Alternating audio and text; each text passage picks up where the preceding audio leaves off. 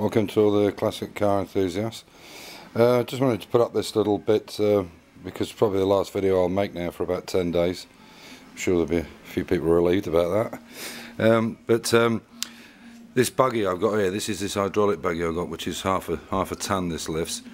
And now obviously with the wheels on it, it won't lift even if I get it to its lowest height, which is where it is now. and I put a bar into it to lift the I-beam up, which I'll show you in a second. It's about 12 centimeters too short, so I can't really go with that idea now, because the whole point is to jack it up in one deal. You don't want to start putting pins in and taking them out and so on. So I'll show you what I've come up with now. This will be done when I get back. I'm leaving Saturday morning, and tomorrow's basically administration day. So I'll show you. I've just kind of show you from a little mock-up. It's some other parts from another tool, but I'll hopefully I can show you. So if you imagine, this is from an oil robot, but it'll give you an idea. This is an oil robot I use under my ramp to stop all the oil going everywhere. So basically you can see there's a tubular there, so I'd get these and then space them down here to above this hole. So not with these square bits on it, just the tubular itself, and they would be welded on there, 3 of them. And just to give you an idea, and then you can see what I'd do is I'd space them out, probably one there, and one there, and then the tube will be welded up against that. So you imagine that can go up and down. I can't push it up obviously, but that would go up and down. And then what I'll do on the middle tubular, the middle one of these, is I'll weld a bracket to it and weld a pulley.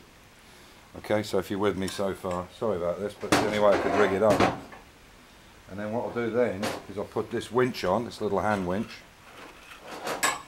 and that will go on a plate. I'll bolt it to a plate. I'll weld the plate on first. I can either have it down here, or it doesn't really matter. Actually down there's probably even better. I'll probably put it down there, and then this will come through this center. So you imagine that's on there, and then it'll come through a pulley here, and a pulley, and then it'll attach down to the bottom of where the bar is, which is right down the bottom there. That'll attach to the bar, and then you winch it. But obviously if you're on your own, you'd have to winch.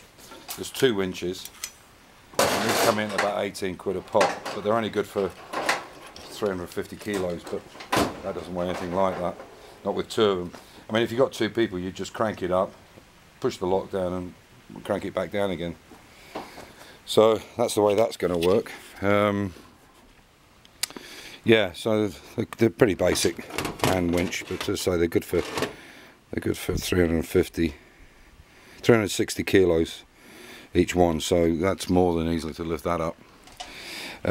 Yeah, and then I got myself a 1-ton hoist. It's rated for 1 ton, so it's probably 1.5, I would think. They're normally half as much again, which will do the job.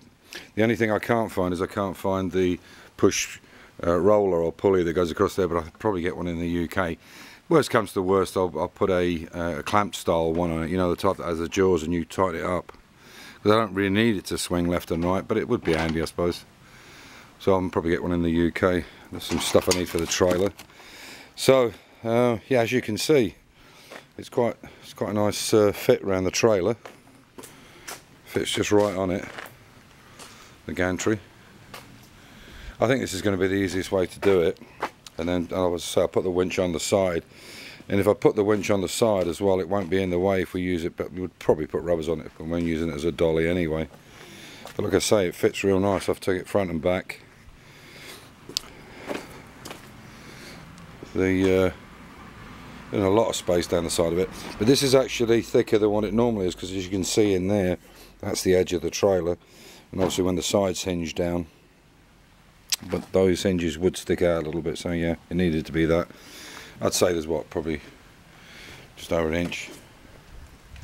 1 either side, I would think. Oh, maybe more, maybe a little bit more. maybe 1.5 inches either side, which is plenty. It's only to take the odd thing off, like an engine or whatever. I'm bringing engines back in the new year, and a huge guillotine that I bought in the UK, so that'll be handy for getting that off. Anyway, so that's it for today. Just a real quick one. Got to have a big old clean up now. I have to start getting ready for the UK. Long old trip. Probably about 5,000 k's all round. Anyway, so that's it. I'll catch you in 10 days, 10 or 12 days, I guess it will be. But thank you for watching in. It's really good, getting lots of good comments and things from people, which is nice. And one of these, I don't know if that's going to work. One of these Gantrys is anything from, you know, €1,000 to two up. You can go even further. So all in all, I guess I've probably knocked it together. If you can't discount my time, probably knocked it together for what? That 1 ton chain hoist.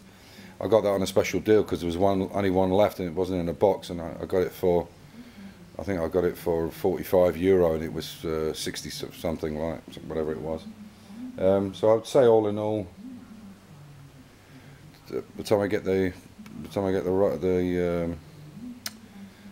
roller for the beam, I would probably think 250 quid. So that's not bad.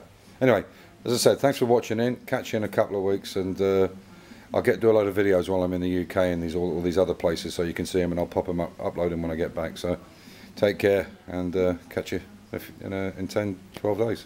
Bye for now. Take care.